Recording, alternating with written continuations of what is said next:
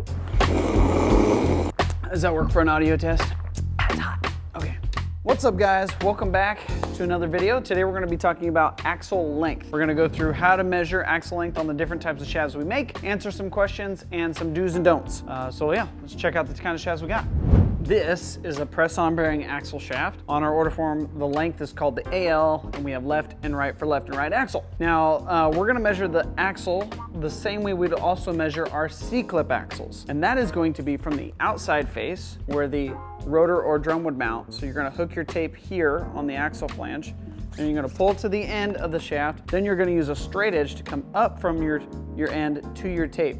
Now, when measuring a semi-float axle, both press-on bearing and C-clip, you want to keep your tape parallel to the shaft. If you measure at an angle, you're going to add length to your dimension.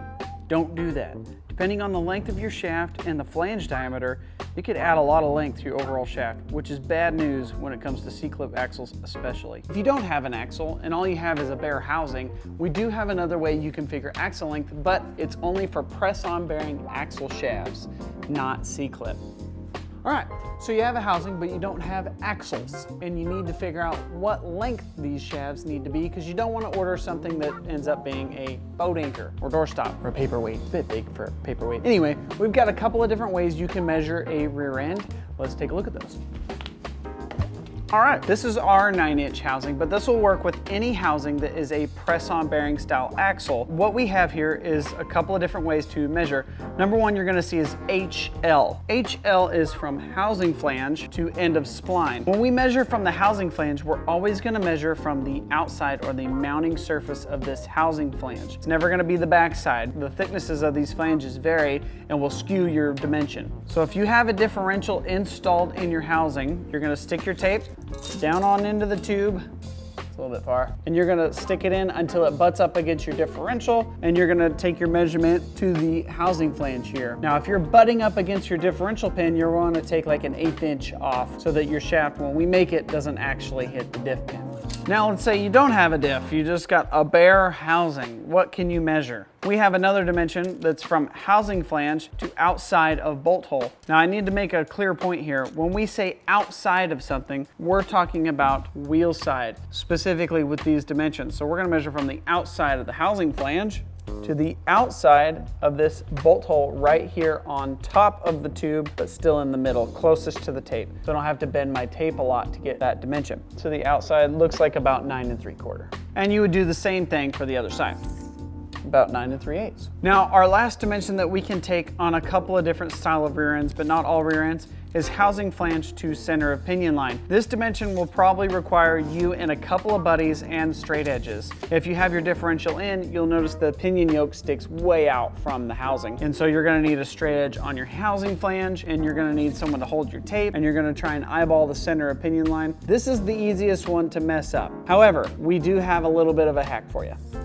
This is a Dutchman Dogbone measuring tool. Now, this one's specific for the Ford 9-inch here, but we do make these for a variety of rear ends, and they always have two measuring locations on them. They have an end of spline, which is this little window here, and they have a center of pinion line, which is this little dot here.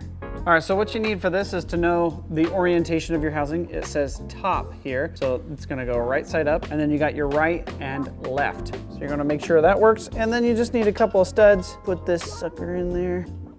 And what the Dogbone does is makes it super easy to measure. Not only can we conveniently measure our center of pinion line, which again is that little hole here in the Dogbone, but now we have a really convenient way to measure our end of spline as well. Hook our tape on the window, and we can pull to our housing flange, or vice versa, you can hook on the housing flange and pull to the window.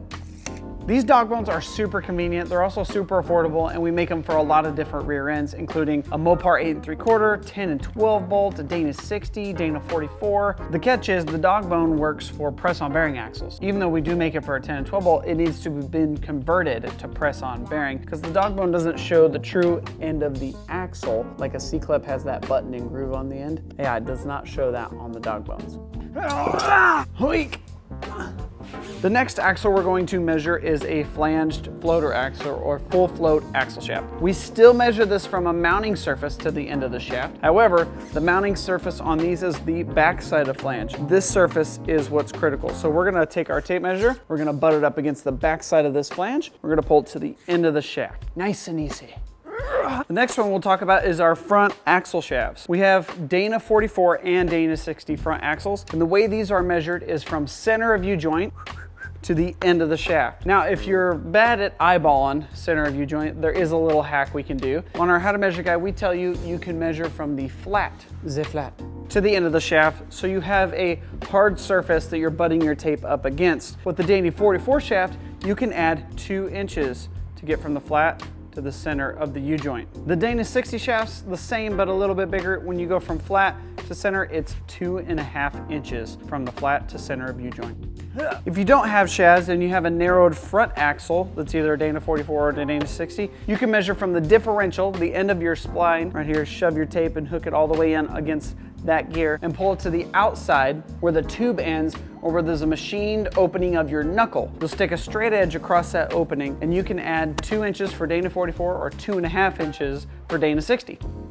All right, I think that's it for this episode. Okay. If you guys have any more questions about how to measure stuff, drop a comment below. We'll make some new content for you. We love answering these tech questions, so you guys don't have to order axles twice. We want you to order them the first time correctly. Yeah, nobody likes an axle yard decoration. Or maybe some people do, I don't know. You can repurpose it, I guess. Anyway, thanks for watching. See you next time. The catch is they are only for compressor strikes again. That's what I was.